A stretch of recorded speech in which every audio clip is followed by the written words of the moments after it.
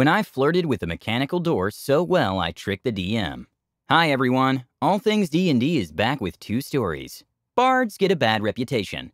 They're seducers, players, misogynists, or any other colorful word you can think of to describe someone that hits on anything with a pulse. But what do you call a bard that seduces a mechanical door? These are 2 great examples of bards embodying their stereotype and being awesome. Tell us about your unique bard story after listening to these 2. Setting: cassette futuristic, like early 80s sci-fi and visions of the future space station. System: how to be a hero, base 100. Our group was stranded on a space station that was kind of an interplanetary bus terminal because it was attacked by space pirates. I played Astrid, a mechanic and engineer with literally exactly 0 social skills, except a certain adorable naive sincerity for 44 out of 100 points. She also had a vast knowledge of basically anything mechanical or electric, as long as it wasn't some high-tech prototype, and a bit of a fetish for all sorts of machines and robots. Our group had to start up a terminal with which we could unlock the doors to a train to get to another section of the space station. But the room we had to get into was blocked by a door with its own AI, situated in the keypad with a small interface, which sounded like one stereotypical bouncer, tough and hard-boiled. Others in the party tried to talk to it, unsuccessfully. After a good roll for mechanical knowledge, I was informed by the DM about its model and a couple of features. So when our group was about to leave, I started talking to the AI. Astrid, intentionally underestimating the door.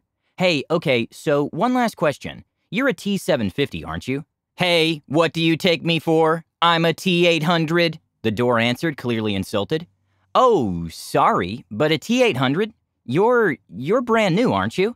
Yeah, rolled off the conveyor belt earlier this year, 15th of my kind. Astrid leans in, noticeably interested. Oh my god, then I'm sorry for asking so openly. Astrid goes a bit closer to the interface and lowers her voice.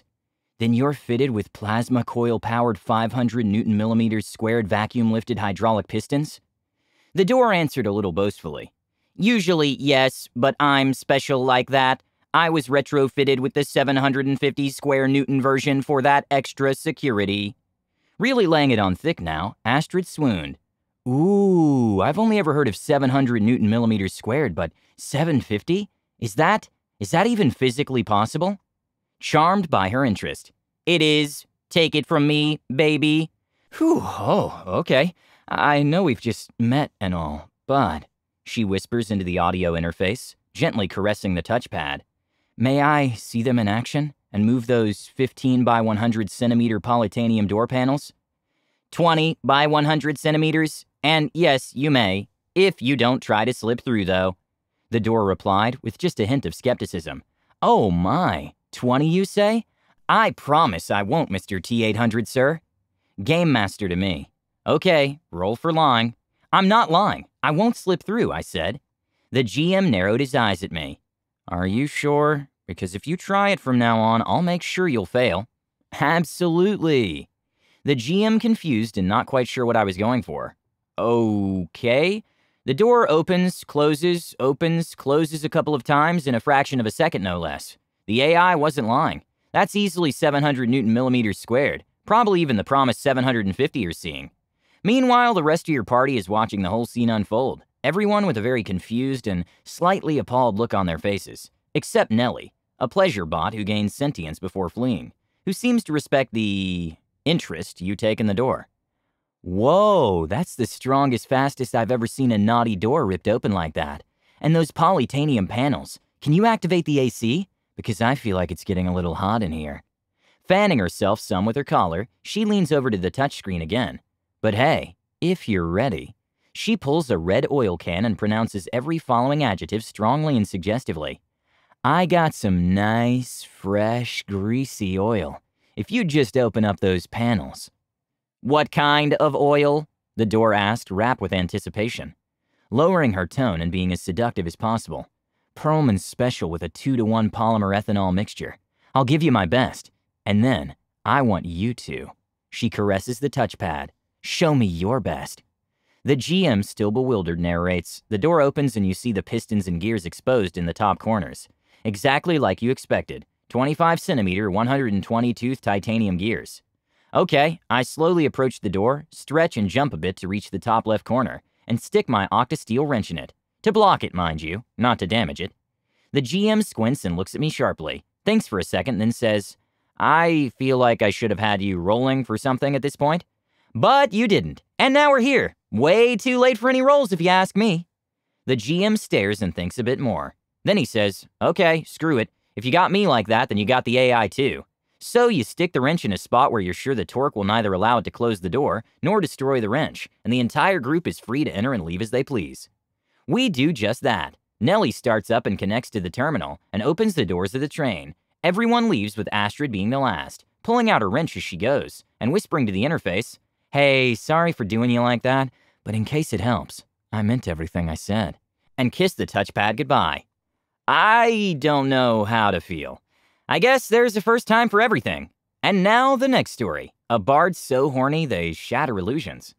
Not D&D 5e, but another high fantasy OGL game called Chroniques Oubliées, basically the French proxy of 3.5. Be me, Azamar Bard, chaotic good, your classical pretty and happy-go-lucky musician. Not me, dwarf barbarian, half-elf druidess with her Simurg pet, human knight and high-elf forge sort, a sort of artificer, all level 6. The concept of the campaign is that the continent where we are is invaded by a monstrous army of orcs, gnolls, and giants, all manipulated in the shadows by the drows. The key to victory lies in the lost ancient elven capital, which a prophecy says holds the secret to repelling the northern hordes. Problem? We have no clue about the location of the lost city. The team is sent to find a legendary oracle, whose only names and powers are known to us, and who would apparently be able to help decipher the prophecy. Weeks of exploration follow. We finally find the magic tower where she apparently resides. Creepy place. There are not even any guards or traps. Everything seems deserted, except for some statues along the corridors, who look a bit too realistic. Doubt. We eventually come across the room where the oracle is. The place is dark. We hear serpentine whistles coming from her direction, and her silhouette is hidden. Medusa, all right. Mark me down as scared and horny. At least she does not look aggressive for the moment. We explain to her the reason for our arrival, and she agrees to answer us in exchange for offerings. In that case, money.